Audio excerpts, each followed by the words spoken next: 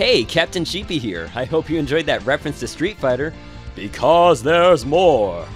There is Akira Yuki's Tetsuzanko from Virtua Fighter, and Kenshiro's Hokuto Hyakuretsu-ken from Fist of the North Star, or Hokuto no Ken. So please check those out and don't forget to comment, like, and subscribe.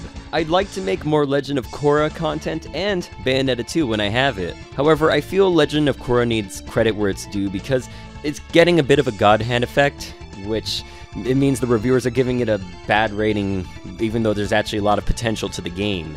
Legend of Korra almost works as a beginner's tool towards Bayonetta and Devil May Cry because it teaches these little expert mechanics without the player realizing it, and the game even sometimes mentioning it, like jump canceling and freeform combo canceling. So stay up to date because I wish you a good day, a good evening, and a good night.